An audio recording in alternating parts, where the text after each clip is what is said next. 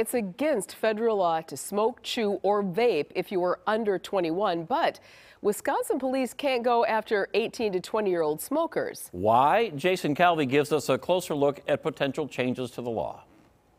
All the different manufacturers from... You have to be 21 to buy one of these. ID anyone that looks under the age of 30. That's clear. Just look around. This is pipe tobacco. Places like Greenfield's Tobacco World. You're still IDing them because they look like they're under 30.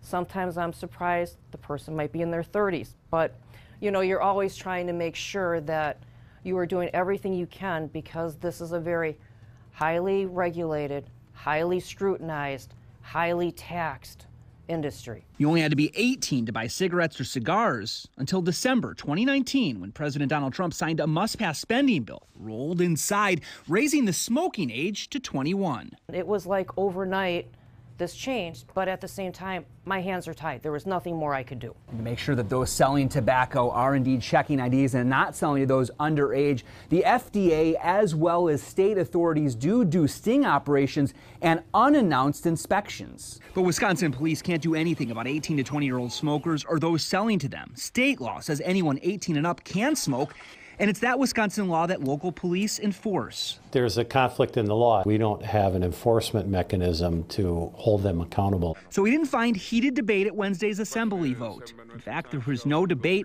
at all. Passed. All in favor of passage will say aye. All opposed, no.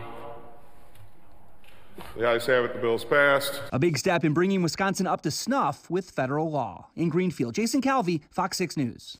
Now the Wisconsin Senate still needs to approve it and then move on to the governor's desk.